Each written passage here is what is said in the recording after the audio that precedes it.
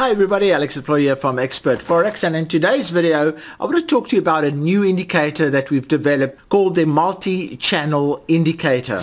And you'll soon see how handy this particular indicator can be. This indicator has been developed for channel traders, and let's have a closer look at it. Previously, the main indicator used for channel trading was the channel surfer. Now on your screen you can see 6 charts loaded with a channel surfer, and there's a reason why there's 6 charts, and the reason is that you cannot load the channel surfer multiple times on one chart. So what we've done is we've designed a channel surfer type of indicator that can be loaded multiple times on one chart, and you'll see the advantage of that. But let's have a look at what we're using at the moment. I'm using 6 charts because I want to see multiple views of different channels in different time frames on the particular charts, and you can see the example of that on the screen. Now I'm going to just open a single chart with most of the channels that you can see on the single screens loaded onto one chart. Now this chart might look a little bit busy, but after you've used it for a couple of minutes you'll get quite used to it. And here is a chart with multiple versions of the multi-channel indicator loaded onto it. As you can see in the table, there are 5 versions of the chart of channels loaded onto it, and you can tell the sizes of the channels looking at how many bars they are looking back into history with. Also shown is the size of each channel and the slope of that particular channel. So the way you look at these charts is you look at the smaller one first. Here is the red channel, for instance, is a small one, less reliable. The smaller the channel, the less reliable it is. The bigger the channel, the more reliable it is. So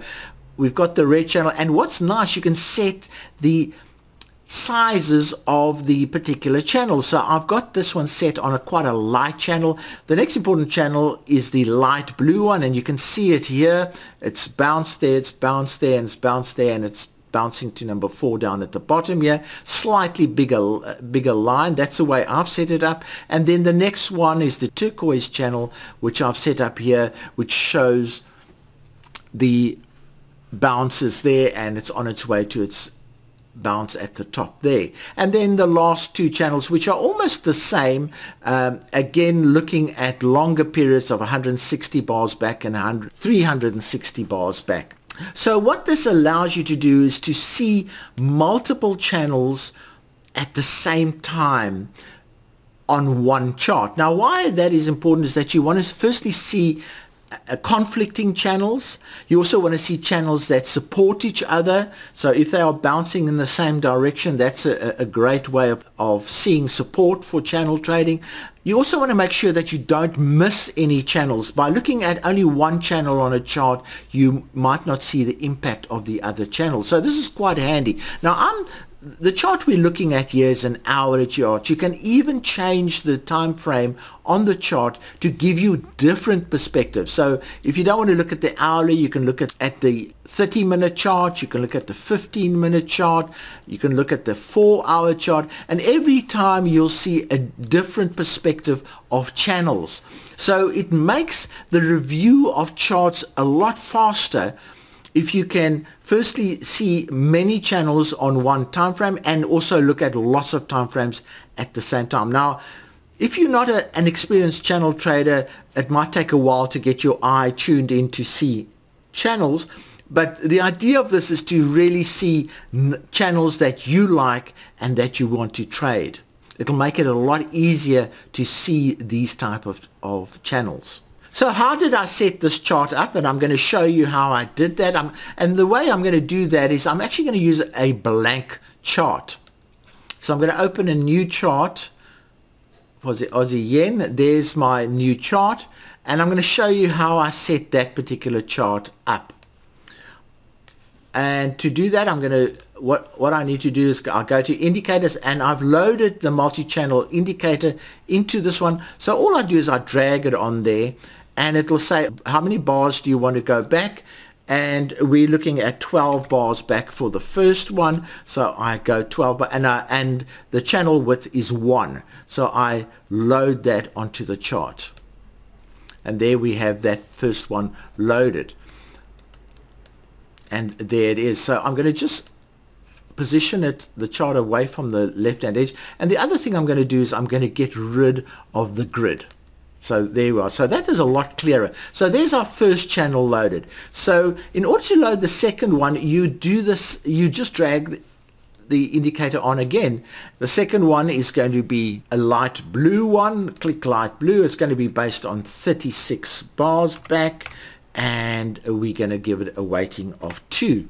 So in it goes, and there's our second channel loaded onto the screen. So I just do that with now the settings that I use are some settings that I've developed. You can use your own settings, or you can use my settings, doesn't really matter. So again, I go for 60 there. The color for this one will be bright green, like there, or lime, and I'm going to go for a color of width of 3, which makes it a more important one, and in it goes, and there our light green channel is. So we go for the next channel, and all I do there is I drag that on. Again, this one is going to be a magenta type of color. This is going to be a dark pink or a magenta, and this will be a width of 4, and let's have a look. It will be 160 bars back. So on that one goes, and there that one is. So, and then the last one's a really long-term one, and I'm going to drag that one on too. It's a gold, and it's a width of 5, and it goes all the way back to 360. And as I say, you can actually put your own numbers in here to suit your particular views of channels. And there we are. So there we have our multiple. That's almost exactly what you saw earlier when I showed you the channel, and there you have it. So that's how you load the multiple channel. Now, as I say, it is so nice. You can then flip time frames and view different channels, and the idea here is to look at the channels and select channels that really make sense to you, that you want to trade, and you've got a bigger chance of doing that by using these multiple channel views. Again, you need a bit of experience with this, but within a couple of minutes, literally within a couple of minutes, your eyes get used to looking at the sensitive channels and the longer term channels and getting a view of what's happening with price action. So where do you find the multi-channel indicator? It will be in the channel trading forum. Here's the address of the forum, and you can see we've already loaded the free channel surfer quite a long time ago. There's been a number of downloads of that one, and I've literally just loaded the free multi-channel indicator on right now, and already we're getting quite a number of views coming through there. So that's where you find it. Use this link. If you are not registered for the forum, just register for the forum, and you'll be able to download the indicator. If you are not registered, there might be a restriction on you downloading this particular indicator. But please use it. Give me some feedback on how you're enjoying it. If there are any changes to be made, we'll make those changes. So if you've liked this video, please give it a good like on YouTube. If you're not subscribed to my channel, please subscribe, and if you are subscribed, remember to click the bell so they get notified of videos like this, where free indicators and trading ideas are presented in video form. So from me, Alex Aploy, cheerio.